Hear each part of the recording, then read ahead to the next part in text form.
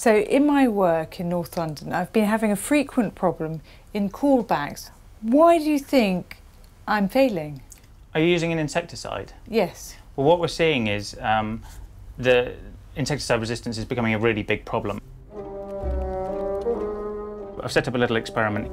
I'm just going to put 10 bed bugs into each of these dishes, and these dishes are all lined with a filter paper which has been treated with an insecticide. One dish holds modern-day bed bugs. The other, a colony bred in isolation since the 1960s. So what I expect to see tomorrow is that these will have died. And if these haven't died, then I know there's a problem with my experiment. And then the question is, have the newly collected bugs died or not?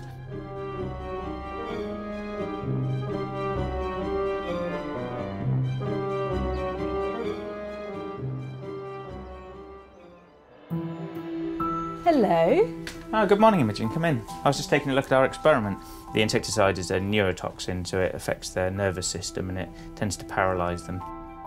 And I'm happy to say that they look very sick today. They're either dead or dying for the most part. But not so with the modern-day bedbug colony.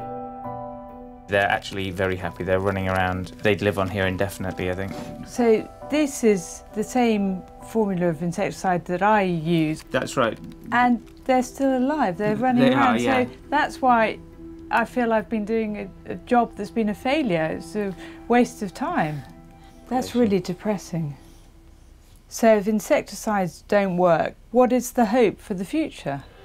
People are already using heat treatments, steam and vacuuming, and these kind of physical treatment options impossible for bugs to evolve resistance to.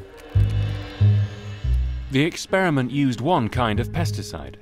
Although new ones are being developed, this time Imogen's mind is made up. Well, I feel quite depressed by my meetings today. Therefore, with Charlotte's bedbug problem, I'm going to go back to Claire, who manages Alfie the dog, and ask her to arrange a heat treatment.